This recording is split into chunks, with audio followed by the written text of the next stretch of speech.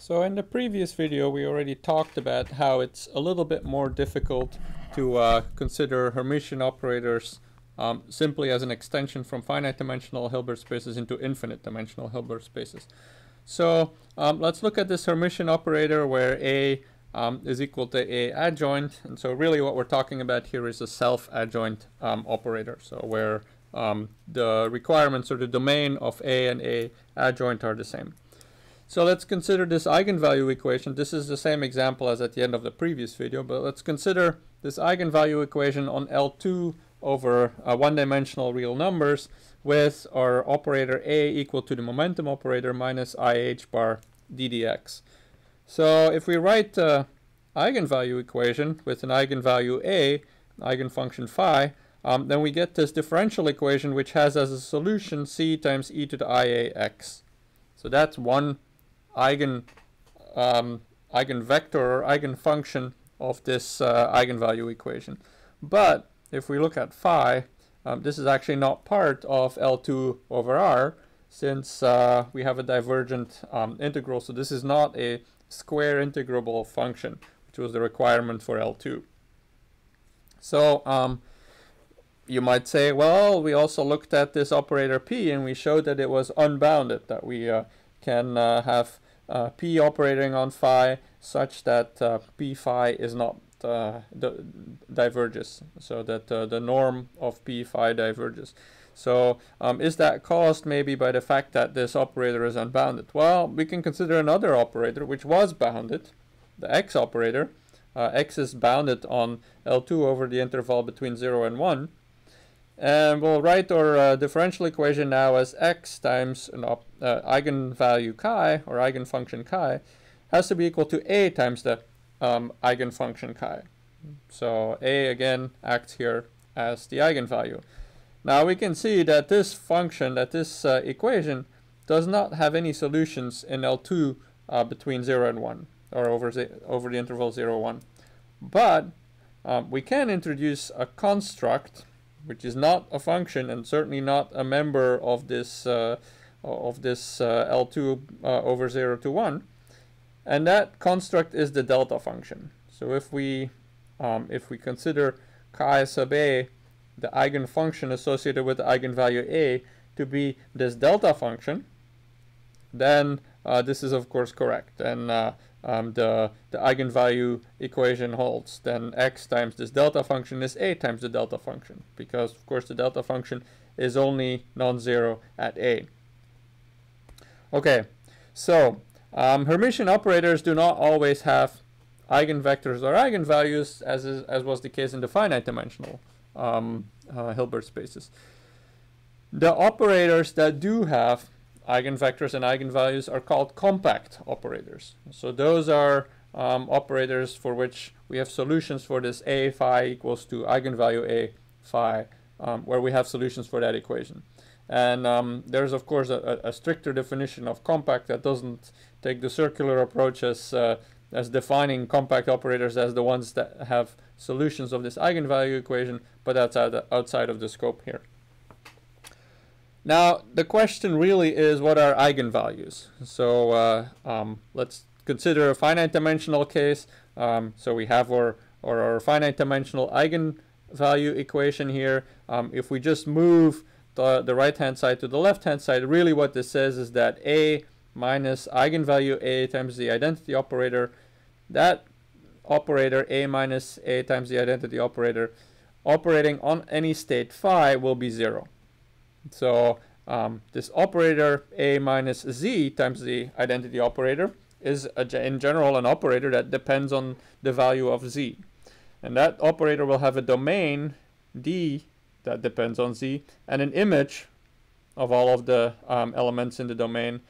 That is, image is delta of c. So that again depends on z.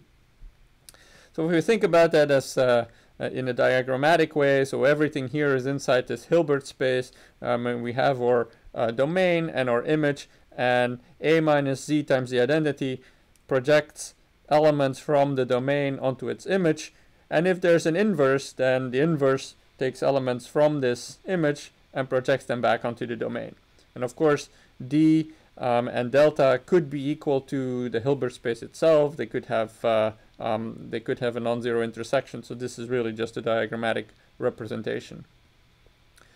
Now let's look at eigenvalues. So if we have an eigenvalue, then, or let's first consider the case where the image is actually the entire Hilbert space.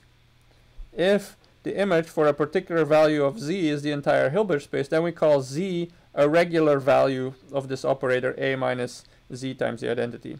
And in that case, that means that the inverse of a minus z times the identity exists, and there's going to be a one-to-one correspondence between dz and delta z.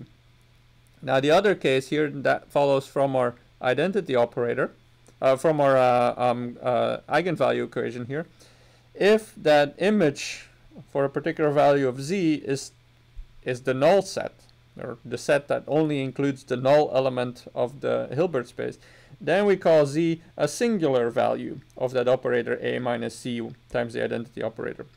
And in that case, everything gets projected onto 0, so it's an all-to-one correspondence, and there's of course no inverse, because the only thing we could do is start from this null element, and of course we can't get back to our original phi from that. So eigenvalues are now those values for which a minus c times the identity has an image that is only the null element. And so there could be a set of discrete values, discrete eigenvalues, a1 through an, and possibly a denumerable set, a countable set of eigenvalues. Or it could be a continuous spectrum. So for example, here a set of numbers that starts at a certain value and that continues on. And so we'll write those as a function of nu. It could even be a combination of discrete and continuous values. So if we think of the eigenvalues for the energy in a square potential well that is not infinitely large, so there will be continuous values of the energy possible above the height of the potential well, but below the height of the potential well, we'll end up with quantized sets. So we'll have discrete eigenvalues in the well, and then continuous spectrum above the level of the potential well. In fact, it's even possible, although you really have to construct an operator specifically for that, it's even possible that some of these discrete eigenvalues fall inside the ranges of the continuous spectrum. So that's of course going to be a tricky situation, which we hopefully won't encounter at all in this course. Now back to what we had defined earlier. So we defined these phi sub a and chi sub a eigenvectors, and I'm pointed out that they're actually not eigenvectors since they're not part of the Hilbert space that we're looking in. So again, c times e to the ia x is not square integrable, and delta, the delta function of x minus a, is not even a function, right? It's technically it's called a distribution.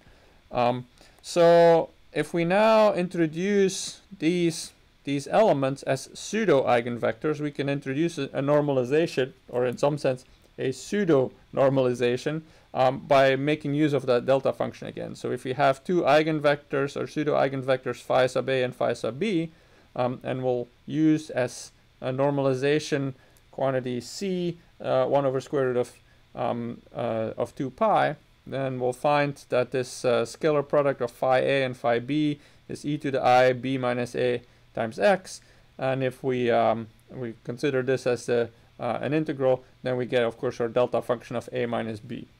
So this is how our pseudo eigenvectors phi a are normalized using this pseudo normalization with the delta function. We can do the same thing with the eigenvalues, the eigenvectors, pseudo eigenvectors for chi a or chi a and chi b. And so that integral is now the delta function of x minus a and x minus b, and that of course will give us the delta function of a minus b as well. So again, this will be normalized. So these are pseudo eigenvectors with some kind of pseudo normalization, but we'll of course refer to them as eigenvectors that are normalized, but it's important to know what this exactly means, and that those are not really eigenvectors of our operators. So using this, we can of course write our spectral decomposition. So if we have some discrete eigenvalues with discrete eigenfunctions or eigenstates n, so those will be normalized with our delta, with our Kronecker delta, and then we'll have some set of continuous eigenvalues where we have our eigenvalues a depending on nu, and those are normalized using our delta or Dirac delta function. Let's assume, for the sake of argument here, that there's no degeneracy. If there is degeneracy among the discrete eigen values, then of course we'll have to sum over that additional dimensionality of the eigenvector subspace corresponding with that eigenvalue. And we'll also assume, of course, that there's orthogonality between the discrete and the continuous eigenvalues. So it's not just that the discrete eigenvalues are orthogonal to each other and the continuous eigenvectors are orthogonal to each other, but they're also orthogonal between discrete and continuous eigenvalues. Then we can write our operator A in a spectral decomposition, which will have part of the discrete spectrum and a part given by the continuous spectrum. So the discrete spectrum will be our ket for the eigenvector times the eigenvalue times the bra, and in the case of the continuous spectrum, it's the same thing really, except we're now taking the integral over nu, since that is a continuous quantity now. And if we take a equal to 1 with eigenvalues equal to 1, that immediately gives us our identity operator. So the identity will now be the sum over those projection operators on the discrete eigenvalues, and then the integral over the projection operator on the continuous eigenvalues. Okay, so this was our treatment of Hermitian operators, and now we'll move on to a treatment of unitary operators. So unitary operators, naturally, they're unitary, so they satisfy u dagger u is equal to the identity, or that's equal to u times u dagger. And so the inverse always exists and is equal to the to u dagger. This will always be a bounded operator. Why is this a bounded operator? Well, remember what we said about operators being bounded. That means that there's no state phi such that such that u operating on phi returns an element that is not bounded. And so here, if we take the supremum of u phi, of the magnitude of u phi, for a normalized phi, that will of course just give us 1, the normalization of phi, because u doesn't change that normalization. And so we'll call this the norm of the operator, and so the norm of the operator u will be equal to 1. Okay. So we can actually write u as e to the I alpha times a, where a is a Hermitian operator. It's not a matrix necessarily. That's only a specific representation, so this is an operator. So if we write u, which now depends on some parameter alpha, as e to the I alpha a, we can write this in terms of the spectral decomposition of our Hermitian operator a, and so we'll get our e to the I for the discrete eigenvalues and e to the I and then the continuous eigenvalues. If we look at this entire expression, of course, we'll see that e to the I alpha a sub n and e to the I alpha or e to the I alpha a nu, that those are going to be the eigenvalues of u. And all of those will have a unit norm, so they'll be located on this unit circle. So some of them might be discrete, some of them might be continuous ranges. We can also see, based on the expression as in terms of this Hermitian operator, that u alpha satisfies the property that u alpha 1 after u alpha 2 is equal to u of the sum of the parameters alpha 1 and alpha 2. And in addition, if we take the parameter alpha equal to 0, we find the identity operator here, just based on our exponential expression there. So basically what that will mean is that the these unitary operators depending on alpha form a Lie group. And the inverse is also true. If we have a set of unitary operators that satisfy this, that u alpha after u alpha 2, u alpha 1 after u alpha 2 is equal to u, the sum of alpha 1 and alpha 2, and if u for alpha equal to 0 is equal to the identity, then there must exist a Hermitian operator t such that u of alpha is equal to e to the I alpha t. And that operator t is what we will call the generator of the group u alpha. So in the case of, for example, some common symmetry groups, SU2, or even in the case of transformations in space and in time, we will find these generators because of the fact that they're Hermitian. We'll find that they have some physical interpretation.